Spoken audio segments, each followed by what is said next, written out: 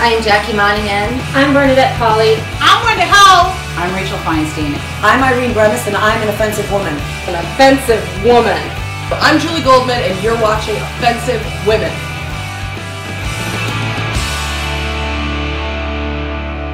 Was that too offensive?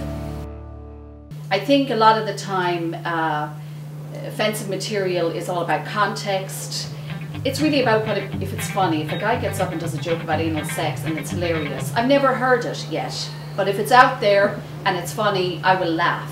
However, if it's not funny, then it's not funny and it's just offensive because it's not funny. I have done bits where afterwards somebody has come up to me and said, oh, I really didn't like what you said about one particular joke where I talk about Irish people approaching me after a show and saying, oh, you're Irish, I'm Irish too, yeah, I drink Guinness, I go to river dance, I go to the Paddy's Day parade, my great-great-great-great-grandparents from County Cork.